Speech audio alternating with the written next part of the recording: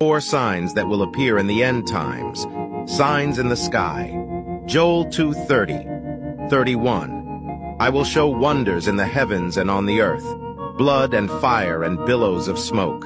The sun will be turned to darkness and the moon to blood before the coming of the great and dreadful day of the Lord. Revelation 6:12. I watched as he opened the sixth seal. There was a great earthquake.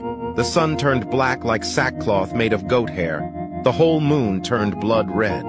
The gospel preached to all nations. The Bible speaks of the gospel being preached to all nations before the end comes. Matthew 24:14. And this gospel of the kingdom will be preached in the whole world as a testimony to all nations, and then the end will come. Advances in technology and global communication have facilitated the spread of the gospel to many parts of the world. Increased knowledge and travel. The book of Daniel speaks of knowledge increasing in the end times. Daniel 12:4.